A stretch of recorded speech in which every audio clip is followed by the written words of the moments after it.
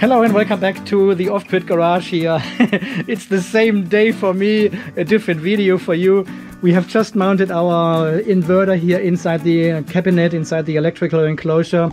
And I have also prepared the clamp plate here with all our incoming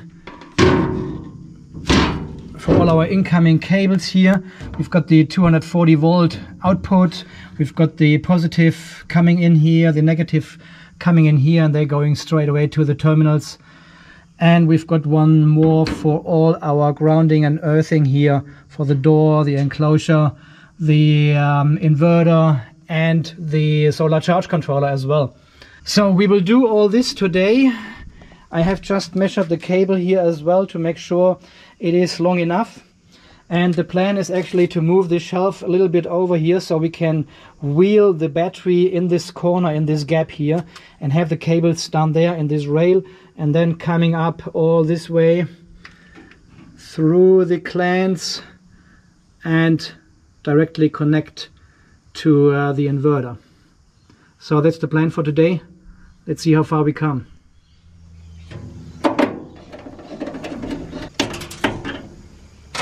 Alright, so what I'm doing right now is connecting the 240 volt output here from the inverter to our little switchboard enclosure here, which will carry an RCD, a circuit breaker and a second circuit breaker for the light circuit. Well, here in Australia they've got power and light circuits separated with different circuits and different breakers. So I will follow this rule here, and we'll do the same here on the off-grid system as well.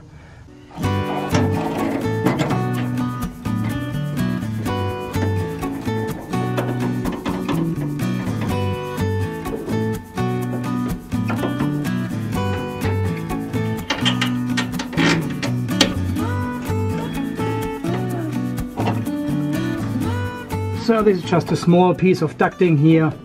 More peace of mind than anything else, but later on when everything is closed it looks nice. There's no visible cables, it's all ducted and all put away, because this is the 240 volt side. Want to be safe and as per regulations.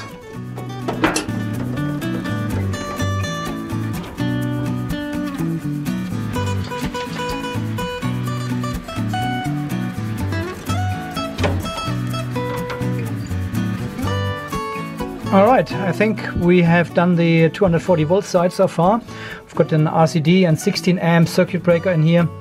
Well, it's more like the main switch for the whole system, because it turns off your neutral and your active at the same time. 16 amp is a bit high for a 3 kilowatt inverter, but this is the main, well, the only other size you can get is a 10 amp, and this is a little bit too low. Well, anyway, we've got the input here on the top of this RCD, which works perfectly for me. But usually all breakers, they've got the input on the bottom side. So they're coming from the bottom and then have the output on the other side, on the top. So, well, in this case it works for me, because we are coming from the inverter from the top, connects here to the RCD as a main switch. And then we go from here with our neutral to our garage, with our active to our garage, and with the ground or earth to our garage. And then we've got a second circuit coming from here for our lighting going to the garage. And this is pretty much it. This will be everything we will have here in this little enclosure below the inverter. So, and the next step, unfortunately, I have to disconnect my solar inverter there on the workbench, the blue one. Because this will be the next step, to mount this one here in the cabinet and then cable the solar charge controller to the inverter and from there to the batteries. But first we need to find a good space for it. Well, we're still charging with 3 amps there into the battery from solar. It's a cloudy and rainy day today, so I'm not expecting much sun coming into the battery anyway, so I'll just disconnect everything now. So step number 1 will be disconnect solar, isolate everything.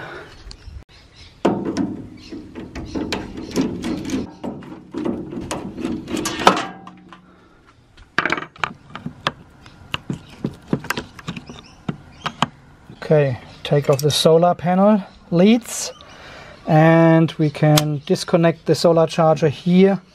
We still need to disconnect all the cables here from the battery as well. I'll do this in a minute, but let's mount this one first.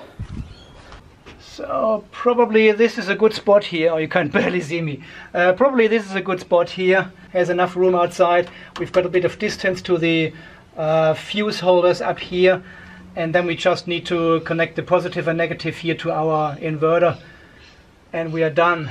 Can actually go a little bit further this way. Yeah, I think around here is a good position.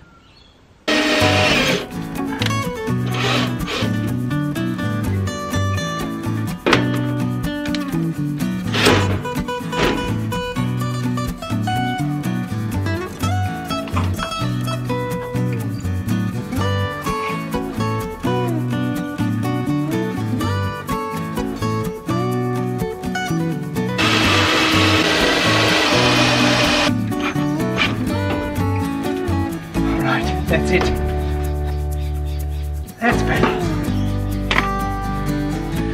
It needs to be straight, right? It needs to be straight. So I'm now connecting the solar charge controller to the solar fuses here. We've got 4 connections here, and we've got 2, I can see it, we've got 2 inputs here.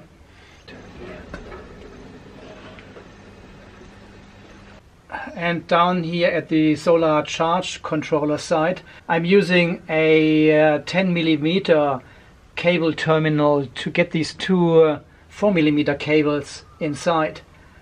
So in this case I've got only 1 terminal going into the terminals of the solar charge controller. This gives much more stability for the cable than having 2 separate cables connecting into this clamp here.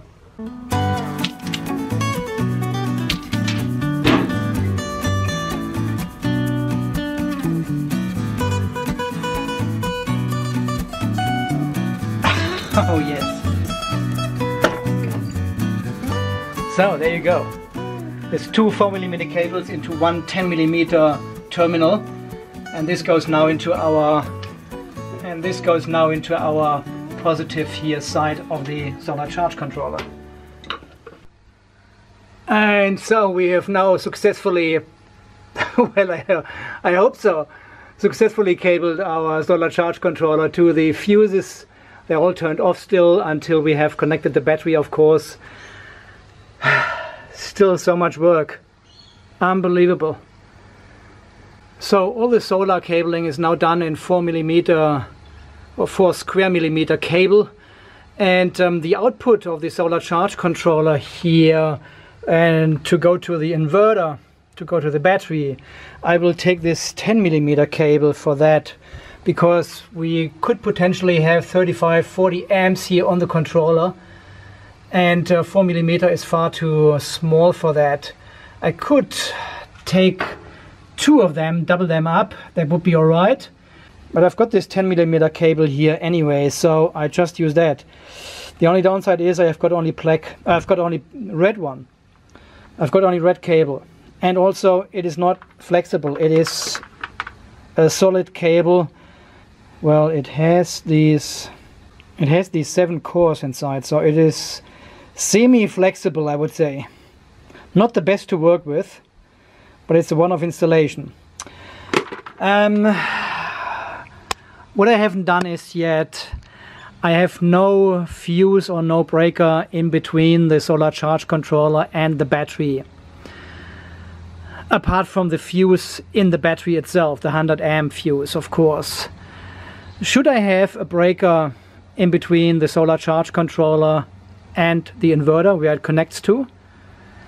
I'm not sure. I leave some space there. I always can put a breaker or something in here. There will be space for that. But I'm not sure if I need it. I've found mixed reviews on the internet when you search for that. Some people do, some people don't.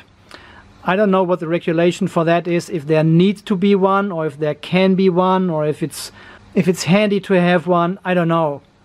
I don't really see the point of having one in between, because I can always pull the fuses up there and to turn off the solar charge controller, and then there's no output to the inverter, to the battery anymore.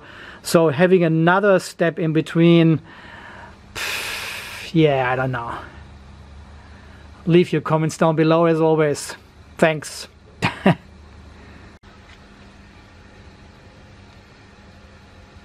This is so bad and good to work with this massive cable here.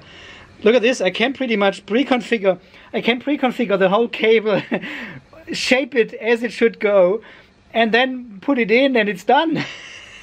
That is so funny. See, there you go. You got all the wiring ready to go. No, really, I don't like it. I like the flexible more. This is a bit, well, it's never perfect, you know, it's never.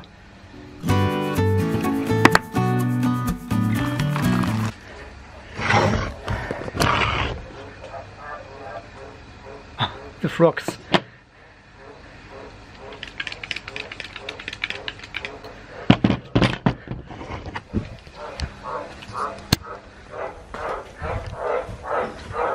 What's going on?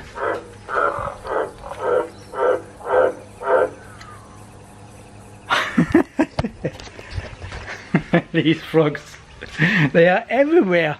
I thought about buying one of these crimpers here, and I thought, oh, it's not worth doing it, because I use it only for the battery cables and everything, and you know, there are probably 6, 7, 8 crimps you do with it, and then you won't ever use it again. Oh shit, this little screw. Yeah, I thought I use it only for a couple of crimps for the battery, for the really big cables, and then that's it. But now I'm using it all the time, you know, 10mm die in there now. Really one of the best tools I bought. Look at this cable construct here. It's amazing. We've got a 10x8mm ring lug at the end here, and then we are done with the positive from the solar charge controller to the inverter. And the crimp result is always good. Nice.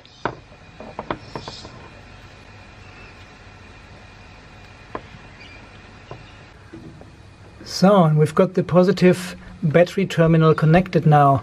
And if I want, I can put a circuit breaker here in this area somewhere later on. If you tell me it's absolutely necessary, I will do this. But if it's just a cosmetic thing or a peace of mind thing, I'm not sure. Yeah, well, and here's our snake, just waiting for the battery terminal to go in, and this one goes on top of it. Always have the battery terminal connected to the inverter terminal directly, and this one on top. So this can just stay there. Okay, I'll do the negative now.